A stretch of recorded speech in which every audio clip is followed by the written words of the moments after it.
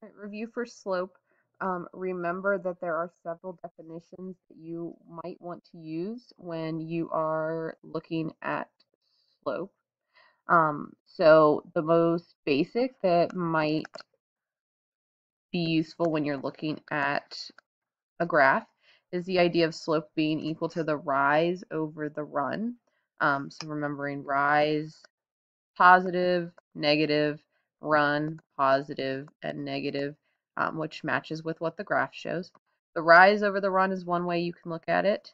Another way is the change, how your values are changing in the y from one coordinate to the next, divided by how they're changing in the x values.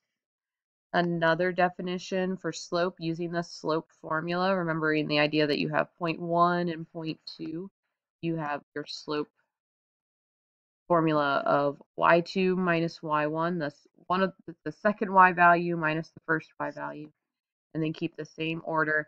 And remember, this is the difference, this is the subtraction, find the difference between the 2 points, the change in the 2 points if you do subtraction. Other words for slope, remembering that you can talk about, if you can think of it as a rate of change, how your numbers are changing, or you can think of it as a unit rate as well, which helps some people. So all of those definitions work together and may be useful in different situations.